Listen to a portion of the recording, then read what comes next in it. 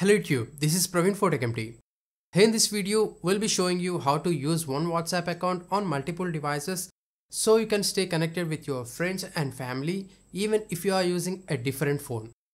This is especially useful if you have a WhatsApp business account and need to give access to your employees. So let's dive right in. For this tutorial, I'll be using my iPhone as my primary device and an Android smartphone as my secondary device.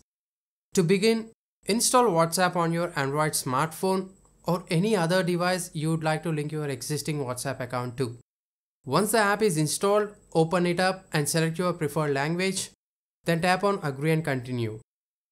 At the account creation page, instead of entering your mobile number, tap on the three dots in the top right corner and choose Link Existing Account. You will then see instructions on how to link the existing WhatsApp of your primary device to your secondary one. Now, open WhatsApp on your primary phone, head over to the Settings tab and choose Link Devices. Tap on Link a Device and you will see a QR code appear. Scan this code with your secondary device to instantly link the two devices and use the same WhatsApp account on both phones. This process is similar to using WhatsApp Web, but instead of using a browser, you are connecting your devices directly. The advantages of using one WhatsApp account on multiple devices are: you can manage a WhatsApp business account more efficiently by giving access to your employees and can stay connected on up to 4 devices simultaneously. The major limitations of this feature are live location and add status features aren't supported on companion phones.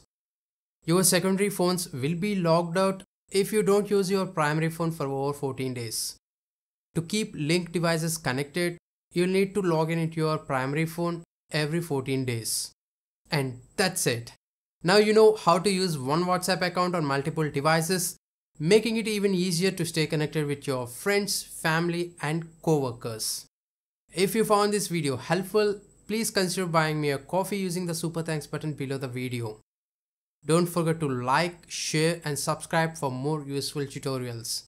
See you in the next video.